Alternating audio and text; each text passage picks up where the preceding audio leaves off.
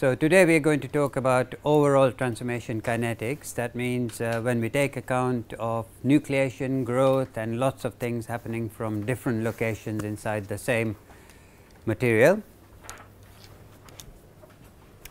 And we've looked at time temperature transformation diagrams. When we are designing new steels, it's useful to be able to calculate these diagrams, okay, so that you can vary the chemical composition and so forth, the austenite grain size, etc., and calculate the diagrams rather than measure them, because you can go through a vast range of alloy compositions, etc., on a computer than you can do experimentally. So I'll go briefly through the theory for calculating these time temperature transformation diagrams. We've dealt with all aspects of the growth of these major phase transformations that occur in steels. So in order to calculate a time temperature transformation diagram, we need a nucleation theory, okay? And growth theory we've dealt with. And hard impingement is when particles which are nucleated from different locations collide with each other. They touch each other and therefore interfere with each other's growth. And what is soft impingement?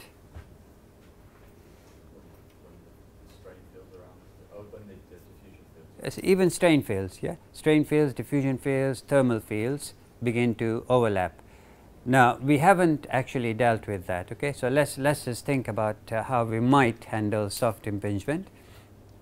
So soft impingement, when two particles are growing towards each other and their diffusion fields start to overlap, analytical solutions are almost impossible except for very simple situations. But if you implement the equations numerically, then at every stage you can modify the composition in the matrix due to the partitioning. Yeah? So it's almost trivial to take account of it by simply modifying the composition of the matrix at every stage of the transformation, and you can make the increment of transformation as small as possible depending on how much accuracy you want. Okay? So soft impingement is not difficult to take account of, but analytical solutions are very difficult except for the simplest of scenarios. Okay, so we need all of these features in order to calculate a time temperature transformation diagram.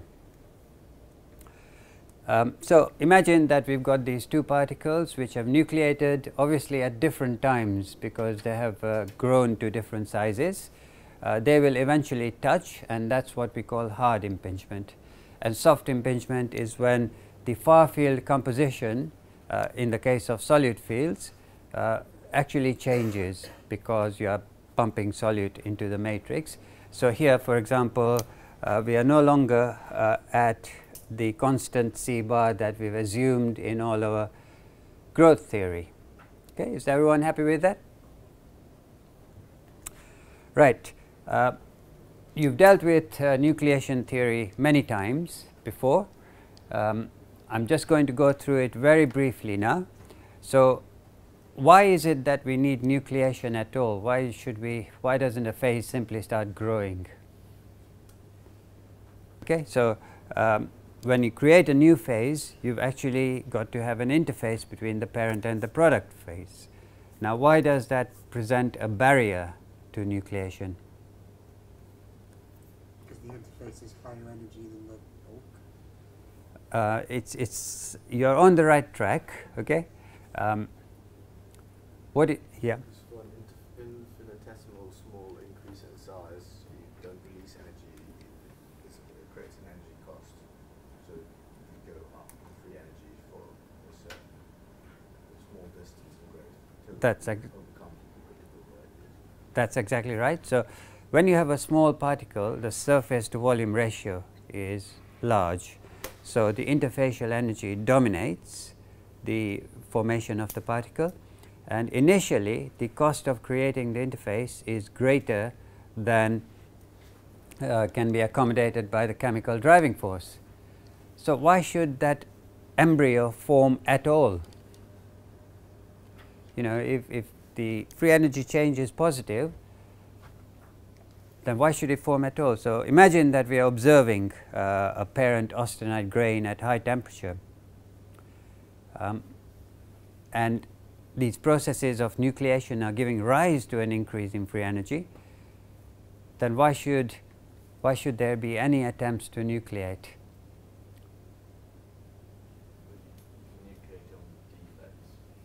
That would reduce, if you nucleate heterogeneously, that would reduce the cost of nucleation, but it's still there, the barrier is still there. That's the key. So, when you've got atoms at a high temperature, there will be random fluctuations, and some of those fluctuations will tend to be the correct crystal structure and composition for your product phase. So, these random heterophase fluctuations, if they manage to get beyond the critical size of the nucleus, then they develop into a nucleus. Okay? To understand nucleation, if we observe the parent phase,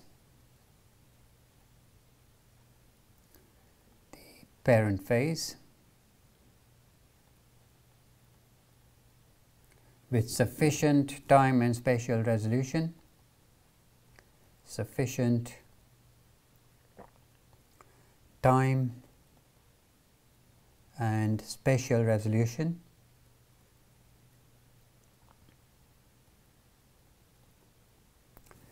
we would see that thermal fluctuations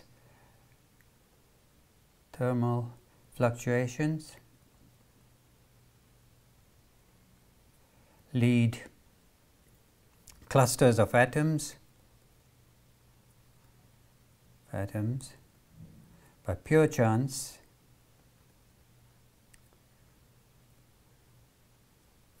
to adopt the structure and composition of the product. Adopt the structure and composition of the product phase.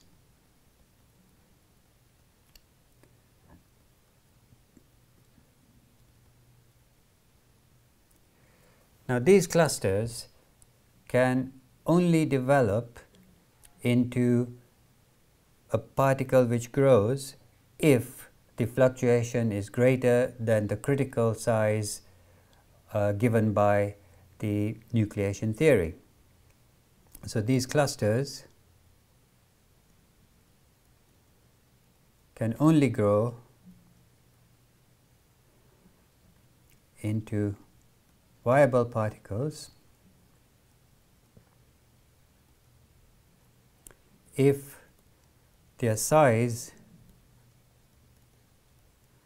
exceeds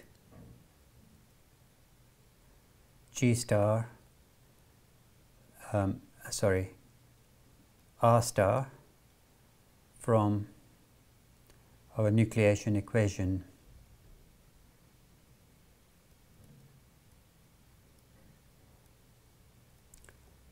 So, these fluctuations are known as heterophase fluctuations. These are heterophase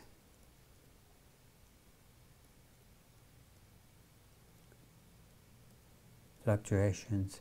So, effectively we are relying on random fluctuations to see whether clusters of atoms exceed the critical size beyond which there is a reduction in free energy of the system, and therefore you have a viable nucleus which grows into a macroscopic particle.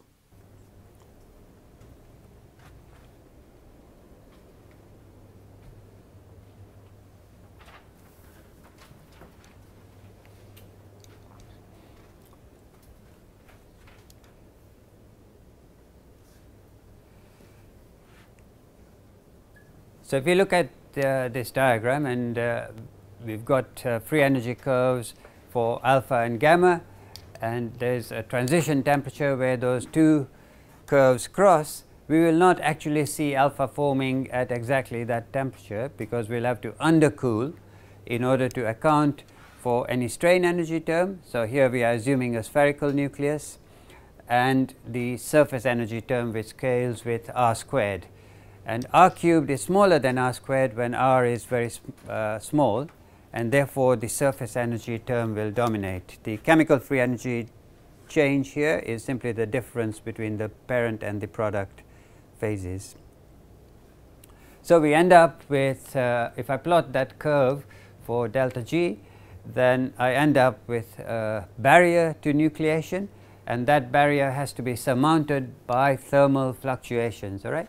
So thermal fluctuations which locally change the structure and composition into the right configuration by pure chance.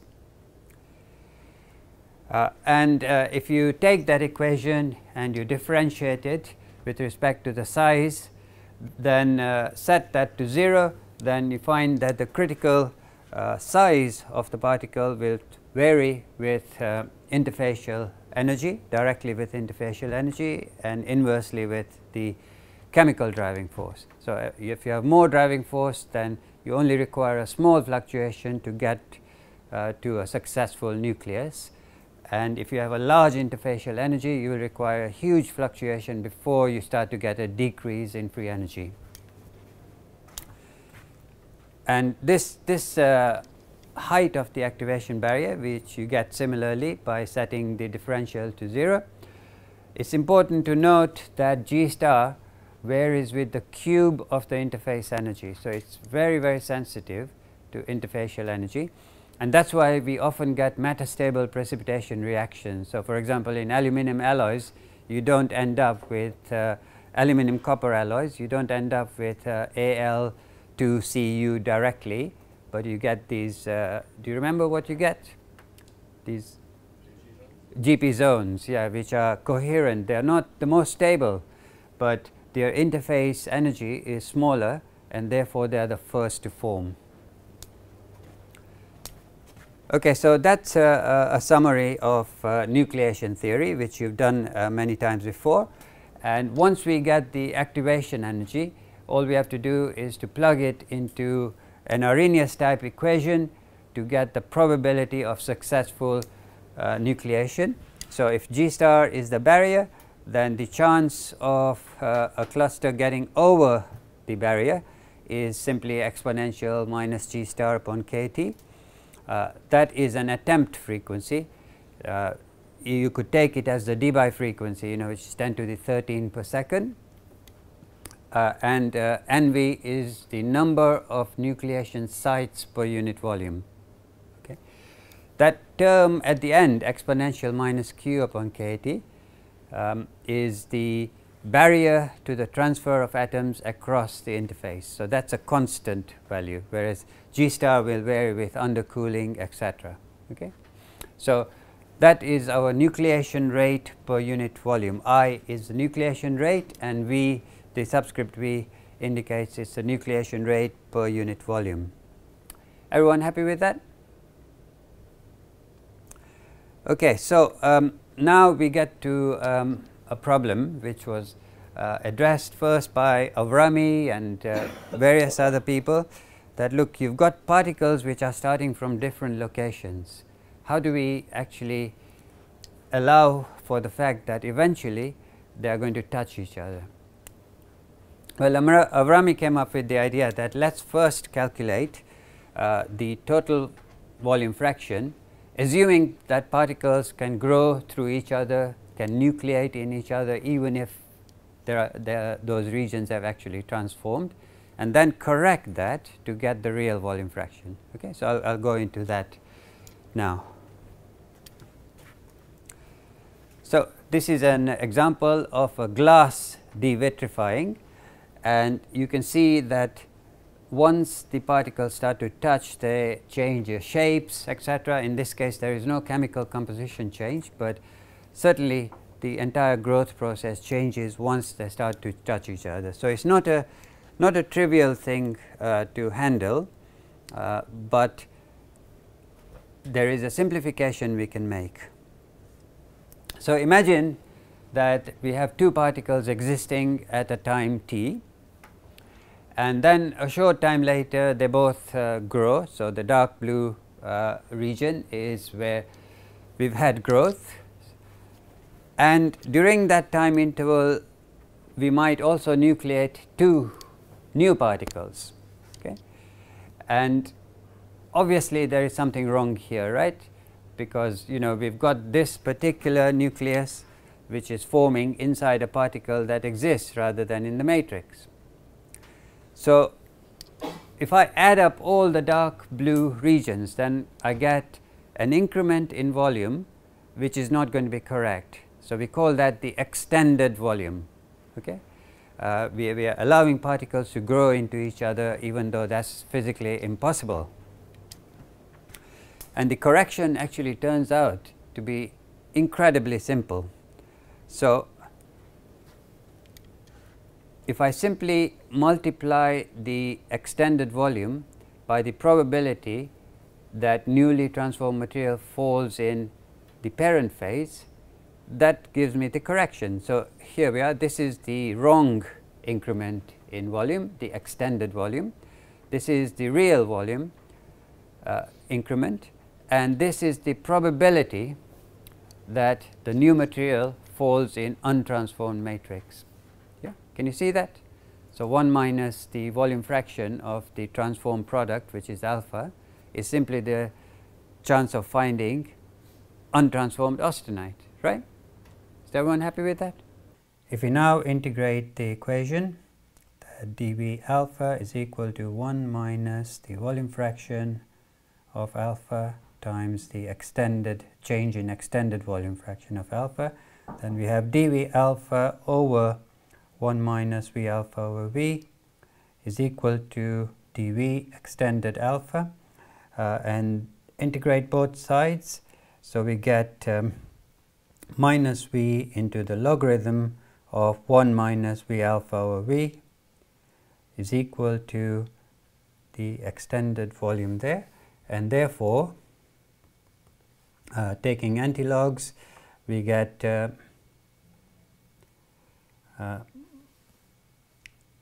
VE alpha over V, and there's a minus sign, and exponential 1 minus that is equal to V alpha over V.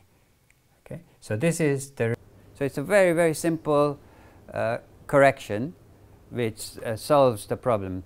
So clearly here there is an assumption, and the assumption that we can take this probability to simply be the volume fraction of untransformed material, and that means we are assuming that the particles are forming at random locations. Okay, so obviously grain boundary nucleation is heterogeneous nucleation and is non-random, but we can deal with that as well. I'm not going to go into that in this lecture, but you can find all the theory to deal with non-random nucleation as well. Okay, now if you are watching transformation happening, so you've got these crystals of austenite and you're forming particles. They're not starting from the same value of time. So this particular particle started first, and we are going to assume for the sake of this that growth rate is constant. That has grown to a bigger size than a particle which formed at a later stage, right?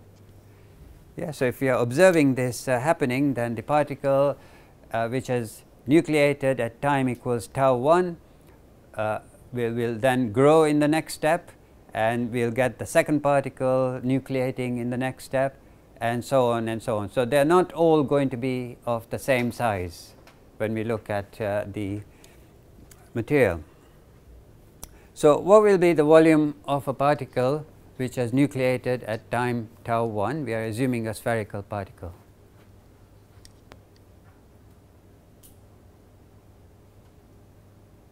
The volume of a particle as a function of time when it's nucleated at time tau 1.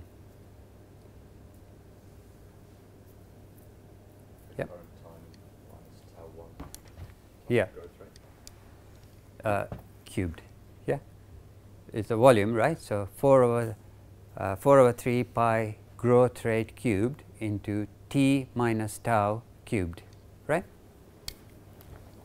Because the particle doesn't exist before the time gets to a value tau, right. So, that is the volume of a particle that has nucleated at a time tau. So, the volume of a particle which is nucleated at a time tau is equal to 4 upon 3 pi g cubed, where this is the constant growth rate,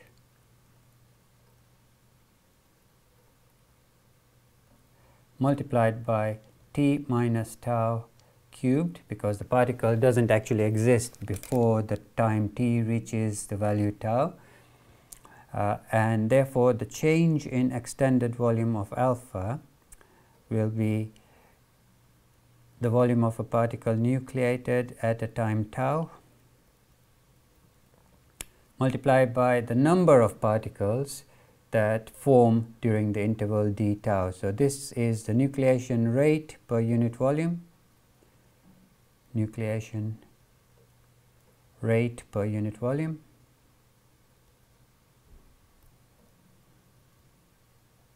multiplied by the total volume multiplied by the interval d tau. So, this term basically tells you how many particles nucleate in the interval d tau, and the nucleation rate we will assume is constant. Okay. So, if I replace dV extended alpha by the usual term, which is dV extended alpha is related to dV alpha divided by 1 minus V alpha over V. So, the actual increment in volume fraction over this term is equal to 4 upon 3 pi g cubed, the nucleation rate, the total volume, and t minus tau cubed d tau. So, I can now integrate both sides from here. These terms are constant, and here we are doing time equals 0 to time equals tau. So, that becomes minus V log 1 minus V alpha over V into 4 upon 3 pi g cubed nucleation rate per unit volume times that into t equals 0 to t equals tau of minus tau to the power of 4 over 4, which is equal to 4 upon 3 pi g cubed nucleation rate per unit volume times the total volume into t to the 4th upon 4, and I am getting rid of this minus sign. This is minus 4. Okay. So, now we have a complete relationship between the real volume of alpha, the volume fraction of alpha, the growth rate, the nucleation rate, total volume, and time, and this is known as the Avrami exponent.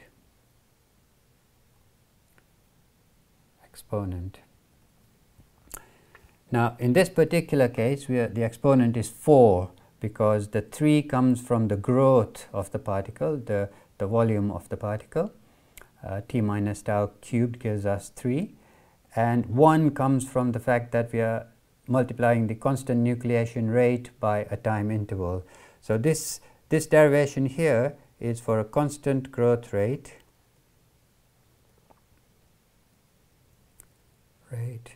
of G, spherical particle,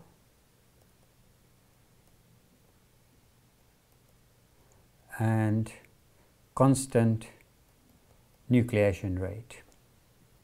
That gives us an Avrami exponent of 4.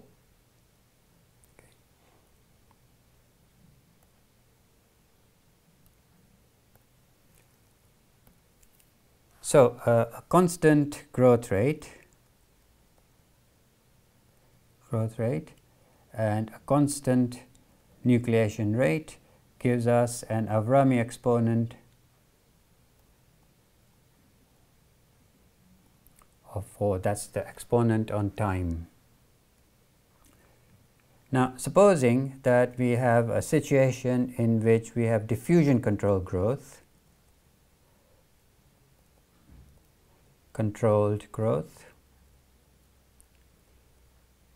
where the volume varies with is proportional to time to the 3/2, because the dimension of the specimen changes parabolically with time, and we have a constant nucleation rate. Then the Avrami exponent would be 5/2, t to the 5/2.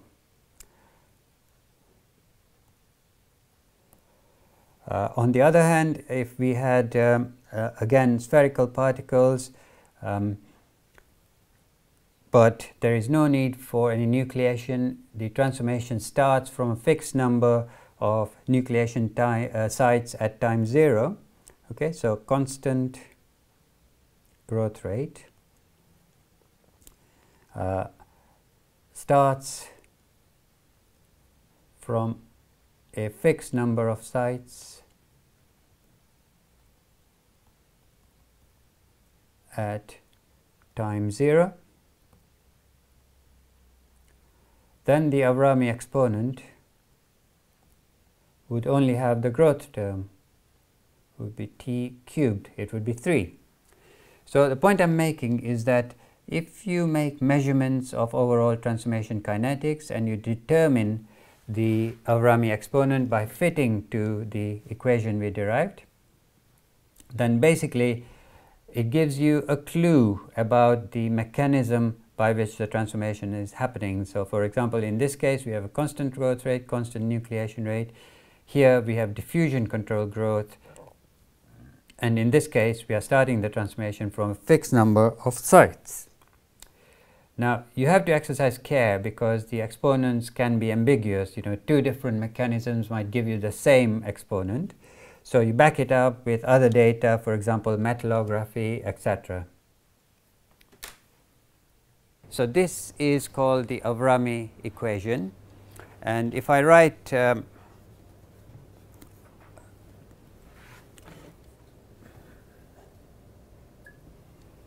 I'll just go through that again. So extended volume is related to the volume of a particle which is nucleated at a time tau times the nucleation rate per unit volume times the volume and the interval in which we nucleate. And when we convert that to real volume, we end up with that, and I'm just replacing psi for V alpha over V. That means it's the volume fraction. And we end up with a very simple equation here, that the volume fraction will vary with 1 minus exponential of this term. Okay? So the t to the 4th, obviously the cube comes from the growth because we are dealing with a spherical particle and it's growing in all 3 dimensions. And where does the remaining time come from? Because we've got t to the 4th instead of t to the 3rd. Nucleation. Okay, so you can think of it like this, all right, that we have spherical particle,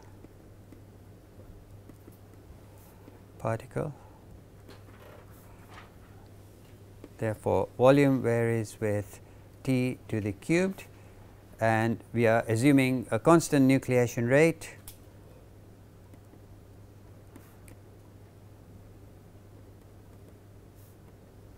right. So the nucleation rate leads to time, and therefore overall rate has time exponent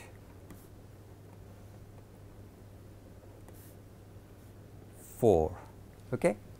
So that we call the Avrami exponent, the time exponent. All right? So this is called the Avrami exponent.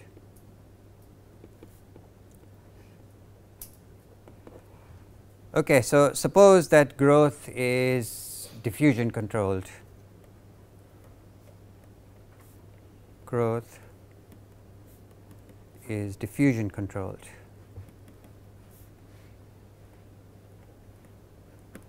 What do you expect the Avrami exponent to be? So, we are still assuming constant nucleation rate.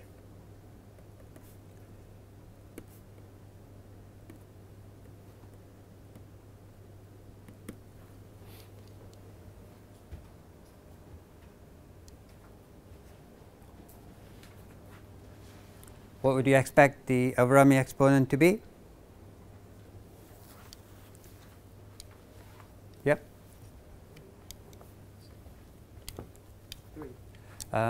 So, in diffusion controlled growth, how does the dimension of the particle vary with time? Power half. Half, yeah. So, what would it be? 3.5. Hmm? 3.5. 1.5. Yeah, 2.5.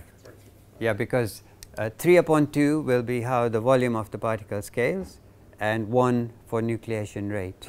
Yeah. So, Avrami exponent will be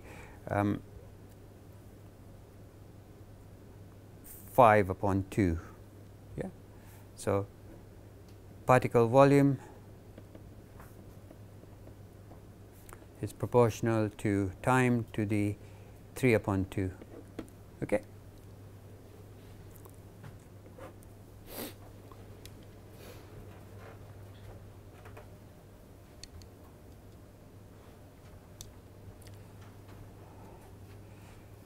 Now, suppose we have a constant growth rate,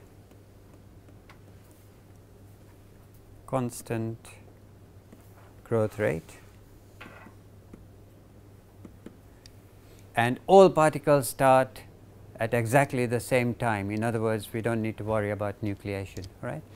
So, all particles start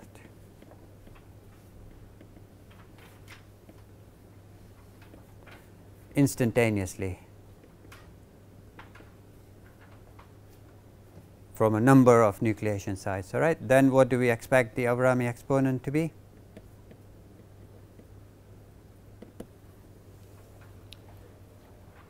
Three, yeah, because we are only dealing with growth.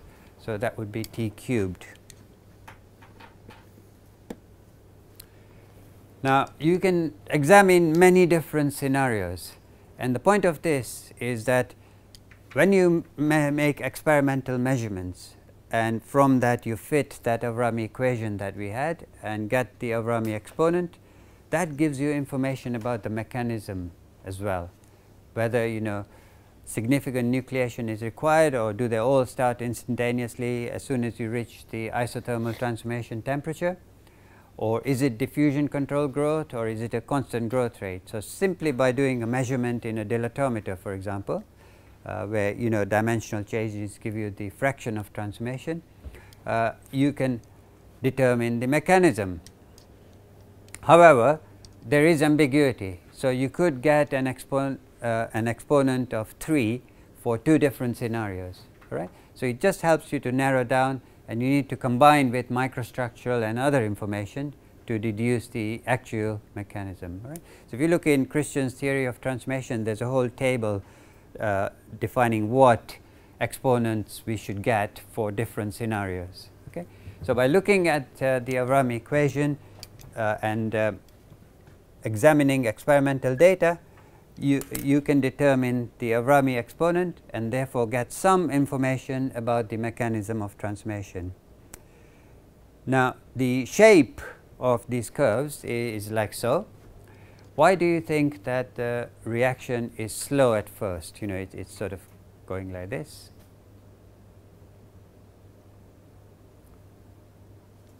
Why does it start off slow? There's very few nuclei to start with. Yeah, you need nuclei to start with, and when they are tiny, when they grow, the amount of material that we are adding is still quite small. Okay? And why do you think it tends to level off after a while? Impingement, and you are running out of parent phase, aren't you? Yeah. Now, we can generate curves like these for various temperatures, and on the axis, vertical axis, you've got volume fraction. So, at any constant temperature, you know how much volume fraction you have, and therefore you can plot your time temperature transformation diagram. Okay? So that's the calculation of the time temperature transformation diagram here. You can define these curves for whatever volume fraction you are interested in, or for a whole range of volume fractions. The same equation applies. Is everyone happy with that?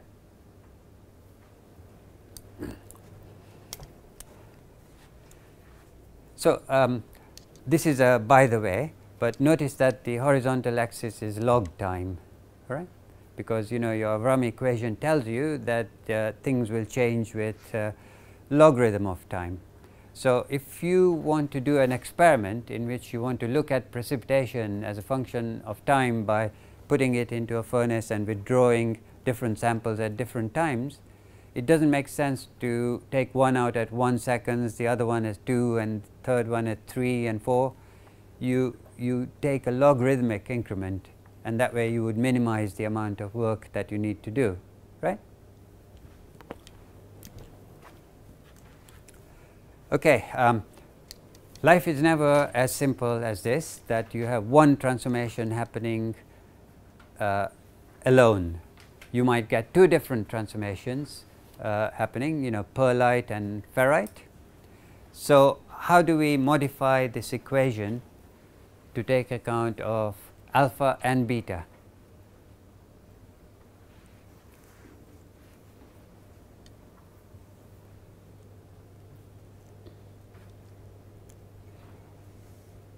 Change the probability of being in the other phase. Exactly, exactly. And we will also need two equations, okay?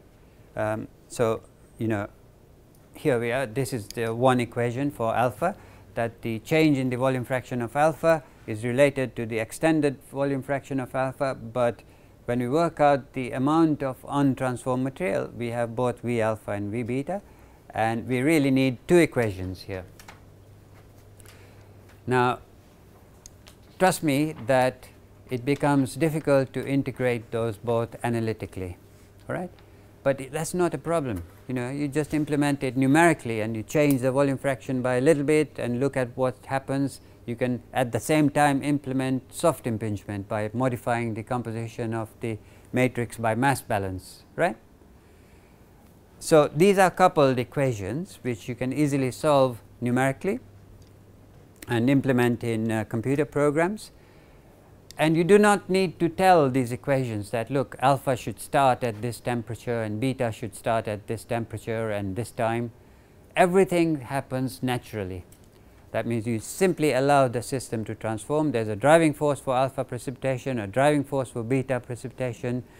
They are competing for nucleation sites. All that happens completely naturally in the system. You don't have to put any empirical parameters to say, you know, pearlite should start at this temperature. If it doesn't want to start, it won't start, you know, because you are above the eutectoid temperature. Okay, so this is very elegant and a very simple modification of our Rami theory to take account of two reactions. And frequently we have 6 different reactions happening. When we temper martensite, you get a huge variety of carbides forming. And we've done these calculations over a period of for heat treatment lasting 40 years, because in power plant the steels are creep resistant steels. Okay? They contain minute alloy carbide precipitation of various kinds, and those precipitates must survive and provide the creep strength over a period of 40 years at something like 565 degrees centigrade and 100 megapascal stress. Okay. Now, how you know, I have actually been in this department for 40 years, but I haven't been doing a thermal treatment for 40 years. So how do I actually validate the calculations? There's plenty of power plant around, right? So you go there and you what's known as trepanning. So you get a little bit of material out from the power plant and then you put it in the microscopes and study. Yeah. So you have 40-year heat treatments available to you. So here, for example, we've got alpha and beta forming together. They are clearly forming at different rates, and different amounts have evolved over a period of time. Okay. Now, this is slightly different because we are no longer doing isothermal transformation. This is continuous cooling transformation, and you can see that when I vary the cooling rate, I get different volume fractions of the transformation products. And we are not telling the ferrite here to form first or the pearlite to form first. Everything is in principle allowed to form. Whether or not it forms is there enough driving force, etc. Okay? And if I change my austenite grain size to give a greater nucleation rate, then everything changes quite dramatically. Okay?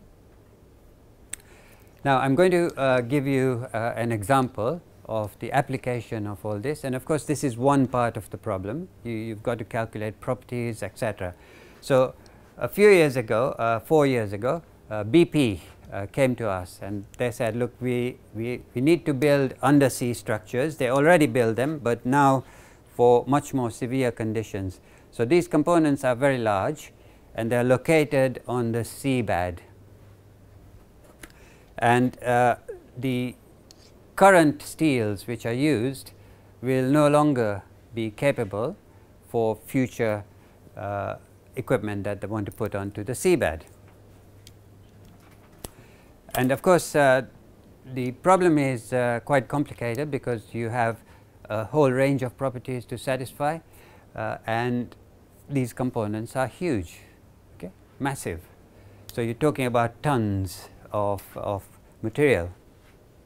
And if you do a finite element calculation of how the cooling rate should vary, and this is a large component, then you see that it is by no means homogeneous. Okay? So, as this cools down, this is actually a calculation done by Steve Oy. You can see that it is not going to be uniform. Right? So, whatever steel you design has to be capable of producing the right structure over that whole range of cooling rates. Okay? Otherwise, you will run into difficulties. And because it is an undersea application, the components are coated heavily for protection against corrosion, but nevertheless it is not perfect. So, hydrogen gets into the steel, right? And as you make the steel stronger, the susceptibility to hydrogen increases. So, we want to make it much stronger than the steels that are currently used, and therefore, it should be even more sensitive to hydrogen embrittlement. So, what you do, or what we did, was we designed a hydrogen resistant steel, and it is hydrogen resistant in the following sense. You see those very tiny vanadium carbide particles. Okay? Those are small, they have strain fields around them. So, what you see as a particle is not really a particle, but the strain field contrast that you see around the particle. Okay? And that strain field traps the hydrogen atoms. Right? So, if hydrogen gets in, it is localized over there, and it is only diffusible hydrogen that does damage. Okay? So, a large number of experiments have now been done to prove that this concept works. Okay?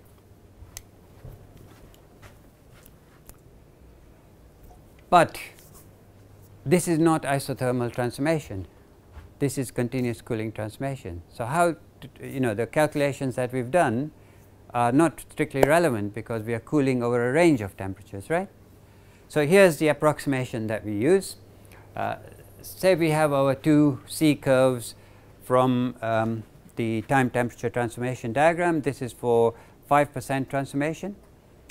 We assume that, look, if I am transforming at this particular temperature for this time interval, in other words, I am converting my continuous cooling curve into a series of isothermal steps. Okay? So, if I am transforming at this temperature for delta Ti, and this is the time Ti, then I have only achieved a fraction delta Ti over Ti at that temperature. When that fraction becomes 1, I actually have achieved 0.05 of transformation. Is everyone clear about this? Yeah. So, the rule is that I take my continuous cooling curve, I divide it into isothermal steps. When the increments delta Ti over Ti equals 1, I have achieved that 0.05 of transformation. So, you then convert your time temperature transformation diagram into an isothermal transformation into a continuous cooling transformation diagram. So, on the left hand side, you have got the isothermal transformation diagram. On the right hand side, you have got the corresponding continuous cooling transformation diagram.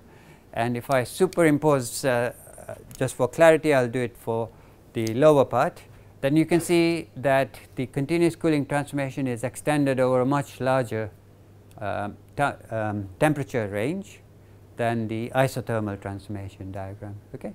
So, the red one is what you need in fact for large components which are not possible to treat isothermally. Okay?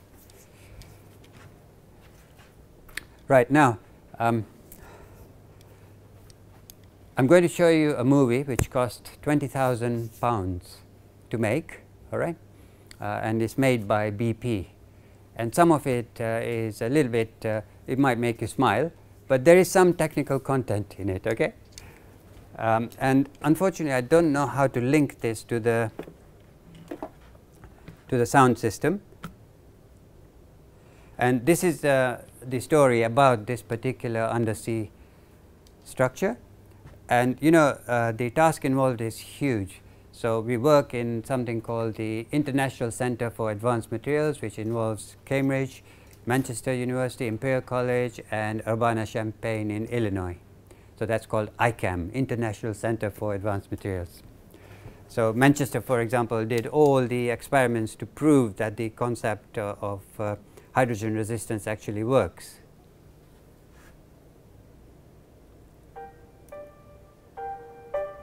Can you hear? ICAM encompasses everything from fundamental research that will not immediately go through the marketplace, but it also has more applied projects.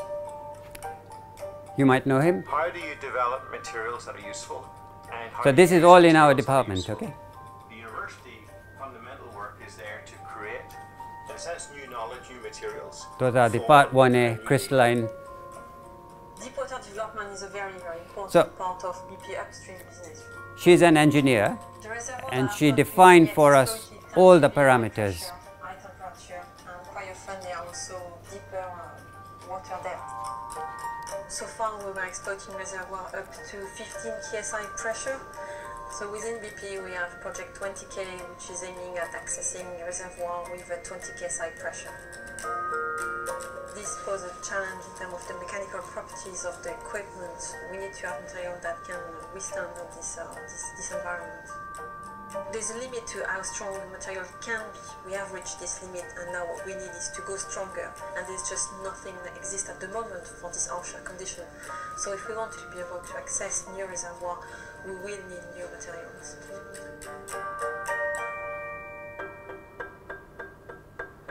One of the most exciting projects is the hydrogen embrittlement. We are after strong materials. Strong materials are particularly sensitive to hydrogen.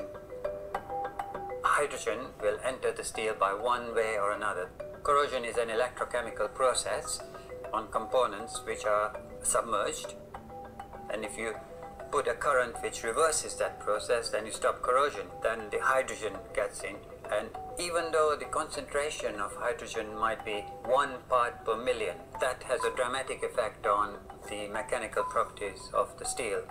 So the goal is to design a way of capturing any hydrogen that gets into the steel and stopping it from migrating to regions where it would do harm.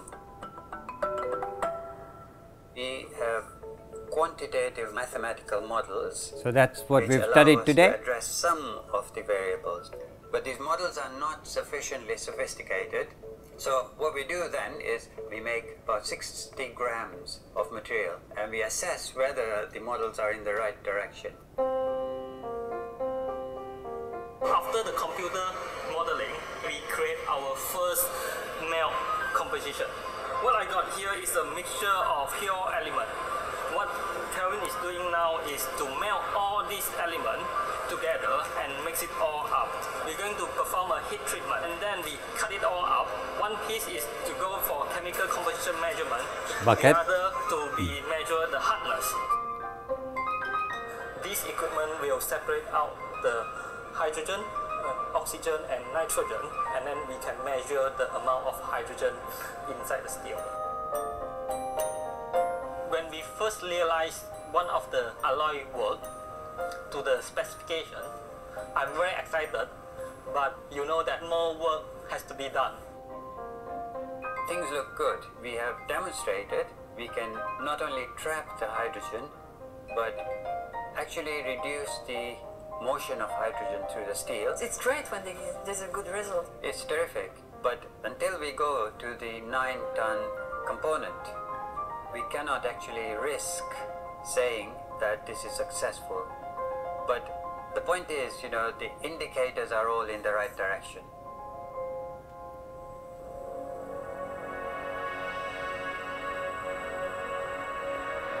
Whole new ways of making materials have evolved. To really make innovative research advances, you need to bring something new, a new technique, a new approach. It's an enabler, so if we haven't got this alloy, we don't have the technology to exploit harsher condition reservoir. The ICAM project is focusing on the fundamental science, and sometimes it's a bit difficult to see from an industrial perspective the interest of doing fundamental science. All the academics I've worked with have shown really excellent expertise, very brilliant people focusing on developing you guys, solutions. Yeah. In 10 years' time, when this alloy will be available on the market and will enable access to new reservoirs, then we can look back at all the work done in ICAM and think that, well, it was worthwhile.